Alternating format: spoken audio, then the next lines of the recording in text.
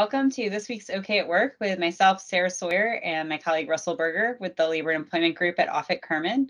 And this week we're circling back talking about COVID and mask mandates. So there's been some developments since we last spoke about the current regulations and things, and masks are largely going away at this point in most circumstances, with some limited exceptions. I know, Russell, you've got kids. You're getting messages about masking. So, what's the latest? Yeah, no, as you said, mask mandates are going away for most in most work locales. Obviously, healthcare facilities are a little bit different still, um, but generally speaking, most offices and other work environments are no longer going to be subject to any mask mandates. I think Baltimore City's has ended or will be ending on March 1st. And other jurisdictions are right there. So that's good news. That means we've progressed sufficiently through COVID that we don't think we need these mask mandates in place anymore. So we should take a moment and pause and enjoy that fact for a second. 2 years in. Right, right. 2 weeks to flatten the curve, and we've now gotten rid of mask mandates after 2 years. But so here we are, and we thought it'd be a good topic to circle back on because it's an important time to remember that people are still COVID is still out there. Obviously, it's not as prevalent. There's greater immunity. People have been vaccinated. It's there's better treatment, so it poses less of a risk. So there's a lot of progress that's been made, but it's still out there. And the CDC guidelines are still, if you're a close contact, you should still be quarantining. If you're not up to date on all your vaccinations, and you should still be wearing a mask. If you are up to date and you're a close contact, and then if you get COVID, there's still isolate for 5 days, and then recommended that if you do test and you test positive on day 5, that you should stay out another 5 days. And if you don't, you come back to the workplace, you should wear a mask for days 6 through 10. So all that's still in place. The CDC hasn't changed any of those guidelines yet. And I think those are really important for employers to remember.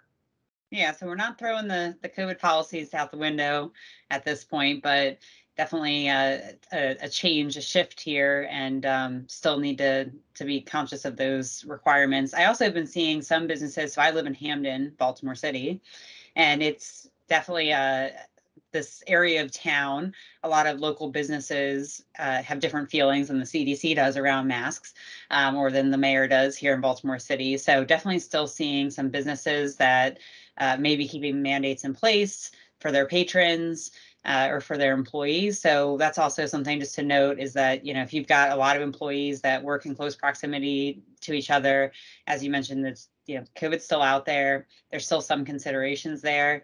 I think that we'll largely see that go away, but it is within employers' ability to say that safety equipment is still required.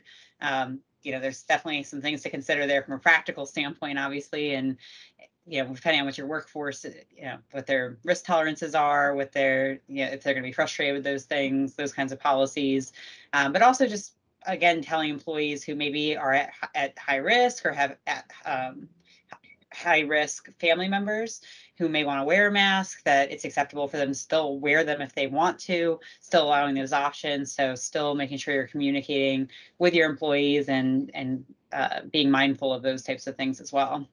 Right. Now, I wouldn't go around asking people who if they're high risk, but yeah, exactly. Making sure that people feel comfortable if they choose to wear a mask. I think that's a good policy. And like you said, I mean, I think this is an example we gave probably 2 years ago.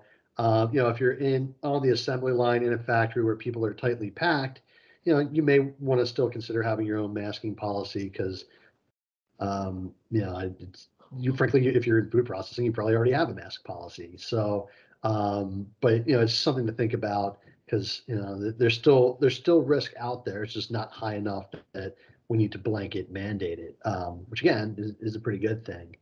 The other thing that comes to mind for me is that we may see an uptick in disability accommodation requests. So as the the world gets safer for most of us, and we stop wearing masks and we start, living a little more and taking a little more risk, it might inject more risk to someone who has a disability. So I wouldn't be surprised if people are asking for um, disability accommodations, maybe working remotely, maybe being in an area of the office where they're not around other people. So that's just something to keep an eye out for.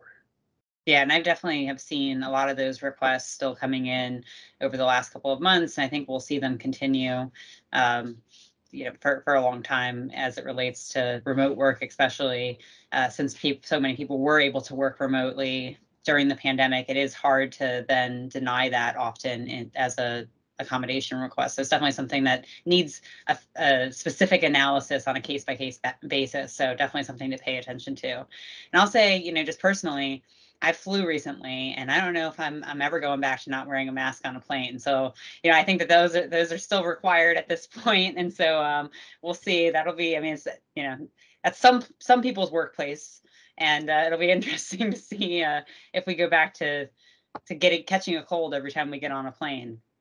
Yeah, well, I mean, it's how I feel about the schools taking away their masks. Unquestionably, we're going to get exposed to more germs the next couple of weeks.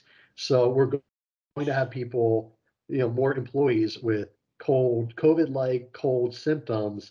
So having a protocol in place to deal with that when it comes up is going to be more important because, if we're not wearing masks, if we're out there more, not necessarily not just COVID, but more things are going to spread, more things are going to float around. Yeah. Well, fun times ahead. Thanks, Russell. See you next time. Thanks, Sarah.